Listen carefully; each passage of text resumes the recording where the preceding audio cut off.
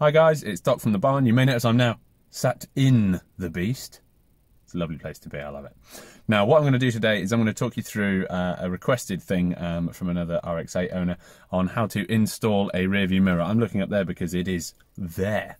The rear view mirror in question is a frameless rear view mirror from a GT86. Now, purely a cosmetic modification. Obviously the stock rear view mirror in RX8 is sufficient, but I'm a bit of a ponce, and I test drove a GT86 years ago, and I really liked the frameless look that it gave. So it's a really cheap, easy to do modification. So let's crack on.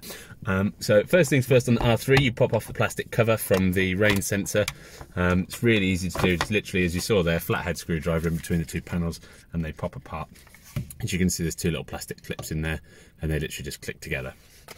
On the Series 1, I believe that you don't need to do that, but obviously please have a look. Then following on from that, on the R3 there is the rain sensor for the automatic wipers and automatic headlights. So you just pop those two clips out. There's another on the other side which you can't see in that camera angle. I can't see either, it would appear. Cool, there you go. And then that should just swing down like that. And then what you can't really see in this shot, but I will show you in a moment, there's a tiny little notch just here in the rear view mirror mount. Okay, so the tool I'm going to be using is a modified Allen key. As you can see, it's got a slight curve to it. Series 1 owners don't need to do this. The only reason I'm doing it is because of this little pad here. This is actually stuck to the windscreen, and these little things here work for the rain sensor. If you look, they've got loads of little things in that detect the light level. I believe that's this one, and the rain across a wider surface, which is this one.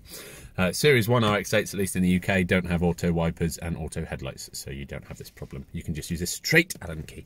This is a 2.5mm. So what you need to do is just push it in, and then I'll show you the base of the mirror when we get it off. There's literally just a metal tab at the back. If you just push it, and then off it comes like that. It slides upwards, and as you can see here, it's this little metal thing just here. What you're trying to do is push your Allen key against that so that it straightens it up and pushes it that way. It then just sits on a little friction surface here on the metal base, which is stuck to the windscreen. And let's transfer to removing the mirror. Hi guys, and now we are indoors. So here's the rearview mirror which I removed from my R3. It's the GT86 mirror which I've had before. However, I don't know if you can see very well in the screen, but there's a bit of discoloration around the edge, a few scratches and stuff. I bought this second hand, very cheap. Just a bit of a close-up there of the mount there, so you can see you need to push this tab upwards. It's quite stiff, but just a little flathead screwdriver or whatever through this hole will do the job. Now, the way to get it off is a bit of brute strength and ignorance, which is always what you want to hear when you're working with glass. Now, what you need to do is you need to pop the ball out of the socket, so you can see it there.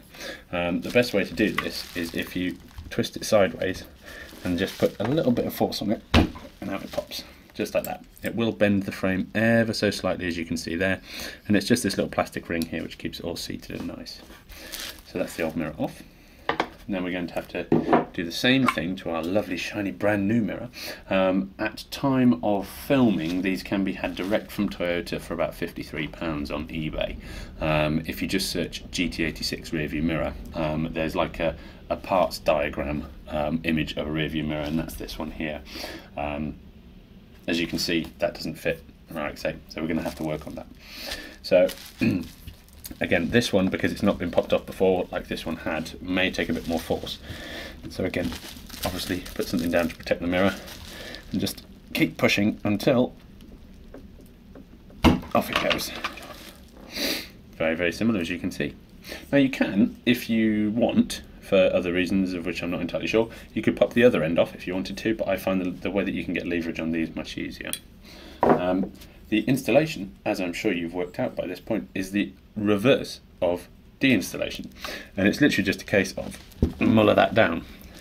Now it is harder than you may think to start off with, and it does take a lot of force, so that hence again something protective. And there she goes. Now mine did go on easier because I've popped these off on a couple of times, so you may need to be a bit more aggressive. The other thing which does help is just a little bit of washing up liquid or whatever. Put a tiny little dab on your finger and then just wipe it around. The only thing to bear in mind with that is that it will take a little while for that to evaporate and go away, so your rear view mirror may not stay exactly where you put it. So let's go outside and reinstall it in the beast. And here we are, back again. I realise that just looks like my thumb. Anyway, thumbs up. I have the new rearview mirror, which you will have seen me install just now inside the house. I have to say these things because it's been at least 2 minutes since I filmed that bit, so apologies.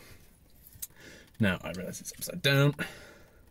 Installation is super simple. You literally just slot him on and push it down. It doesn't click because it's a frictive one rather than a latch. So you just push it down until it's nice and secure. Obviously, feel free to adjust your rear view mirror to point exactly where you want it to. Why are you focusing on that anyway? Focus on that. Thank you. Cameras, love them. And then it's a case of slot this lovely bad boy on if you're an R3 owner. It should just slot on, and then you push those two little clips back up, and then that's nice and stuck. And then the two plastic cowling pieces which we removed earlier, as you can see, they make a lovely shape just like the rear view mirror. So you can line those up and slide those on.